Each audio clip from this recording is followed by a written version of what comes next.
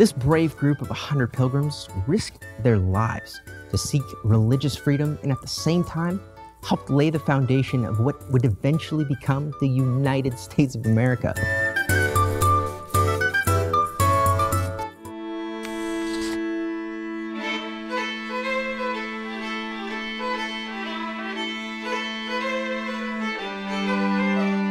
Before the YMCA would form or the Gideons would start distributing Bibles, first the gospel had to reach America. You can't have a theme like To the Ends of the Earth without talking about one of the most famous religious ventures of all time.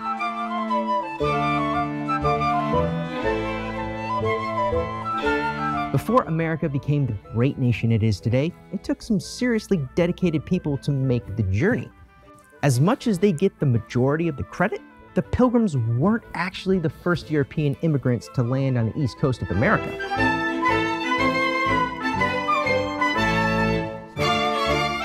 Although the Mayflower's perilous pilgrimage started on September 16, 1620, in reality, their journey starts in 1534 with Henry VIII deciding to break away from the Roman Catholic Church.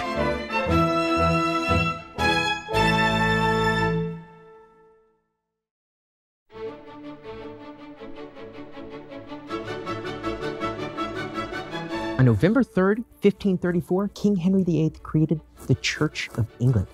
He appointed himself the head of his own church with his own rules, basically so he could divorce his first wife, Catherine of Aragon.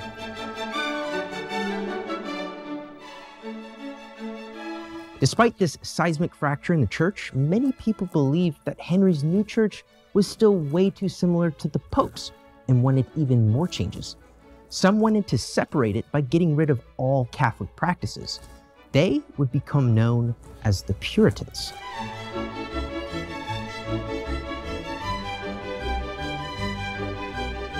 The Church of England started dictating all aspects of life, everything from what you could eat to what you could wear.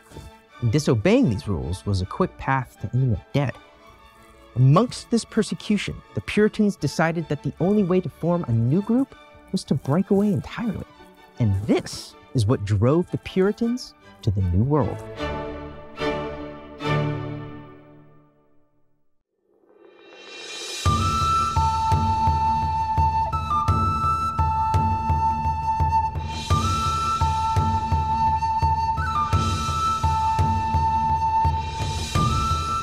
The Mayflower ship is responsible for bringing some of America's first pilgrims. Upon the ship were 102 brave souls. There were 50 men, 19 women, and 33 young adults and children. Only 41 were true Puritan pilgrims seeking religious separation and freedom from the Church of England. The other 61 were considered common folk, merchants, tradesmen, craftsmen, and indentured servants. These European transplants would be the seed that would one day grow into the United States of America. The journey was organized by the Virginia Company, a trading company chartered by King James I with the goal of colonizing parts of the eastern coast of the New World. Stockholders in London financed most of the Pilgrims' voyage with the understanding that they'd profit from any income from the new settlement. According to their contract with the Virginia Company, their intention was to lay anchor in northern Virginia near the mouth of the Hudson River, where they had been given land on which to settle. But the 3,000-mile journey wasn't an easy one. The ship was only designed for hauling cargo and in no way provided any of the comforts of a passenger ship.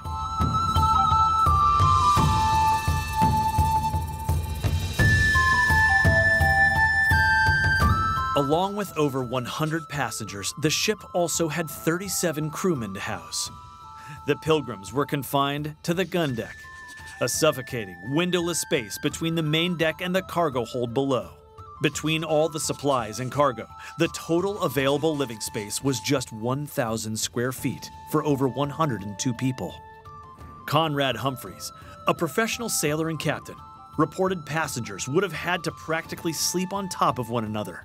People suffered crippling bouts of seasickness, damp freezing conditions, and survived only on stale bread, dried meat, and beer.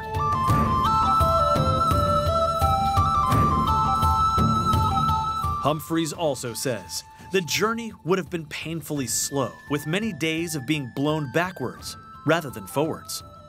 To make matters worse, the closer to America they came, the more they realized how far off they were from their destination. The treacherous and violent northern Atlantic Ocean had blown them nearly 220 miles north off course from their intended destination, the mouth of the Hudson River.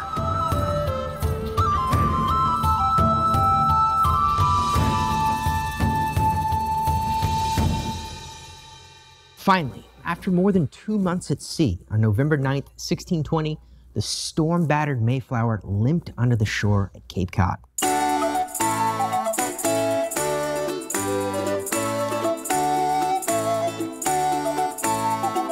William Bradford, a passenger aboard the Mayflower, documented their joy and relief upon arriving on land.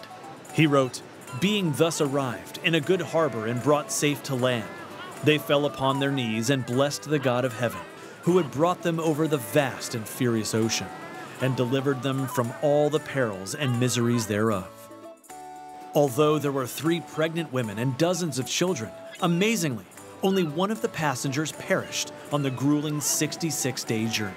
One of the women even gave birth to a baby halfway through the voyage, a boy she appropriately named Oceanus.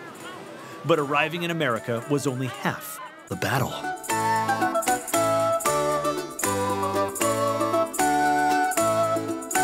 Unfortunately, unrest broke out on board before they even disembarked. The non-Puritans started arguing the validity of the Virginia Company's contract. Since they weren't taken to Virginia, they were no longer bound to the company's charter. The non-Puritans also refused to recognize Virginia's laws because they were outside of its jurisdiction. And in Massachusetts, there was no official government.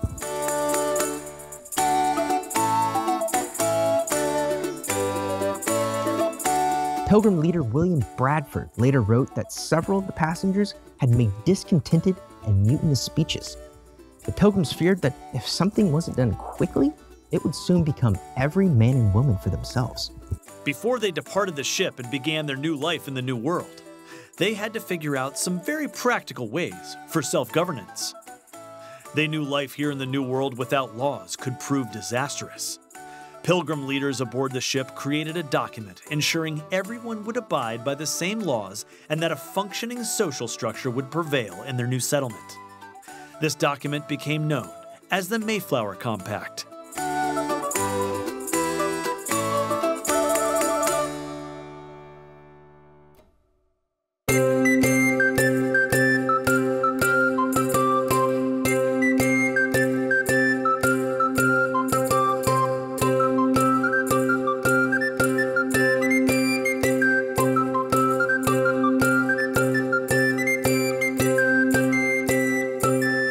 This month in history, on November 11th, 1620, the Mayflower Compact was completed and signed by 41 male adults aboard the ship. They elected John Carver governor on November 21st, 1620. The new leader seemed to calm the rising rebellion within the group. The Pilgrims knew that productive, law-abiding people were essential to the survival and success of the new colony. With that in mind, the document they created was short and poignant. The main points were, the colonists would remain loyal subjects to King James, despite their need for self-governance. The colonists would create and enact laws, ordinances, acts, constitutions, and offices for the good of the colony and abide by those laws. The colonists would create one society and work together to further it. The colonists would live in accordance with the Christian faith.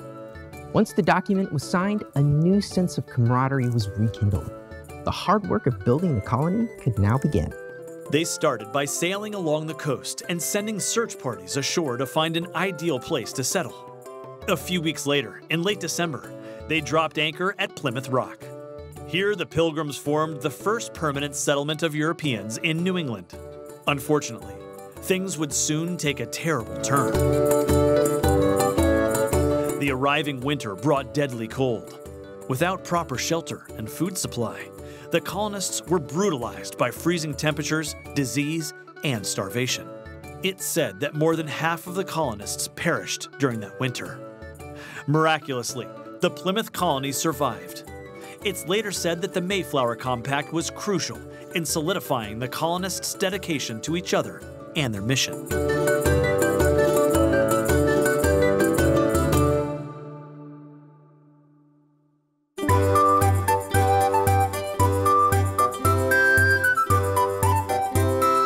After that winter, the colony thrived. More and more settlers would soon arrive and colonize the surrounding areas. With the Mayflower Compact as a central ruling declaration, a general court was established as an early form of government.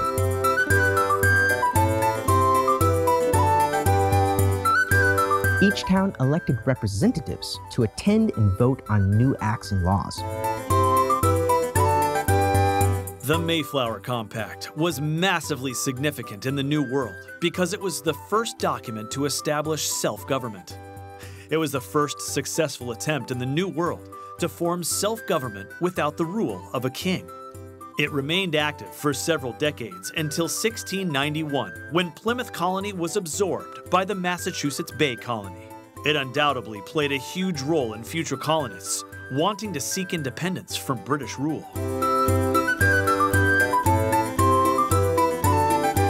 This brave group of 100 pilgrims risked their lives to seek religious freedom and at the same time helped lay the foundation of what would eventually become the United States of America.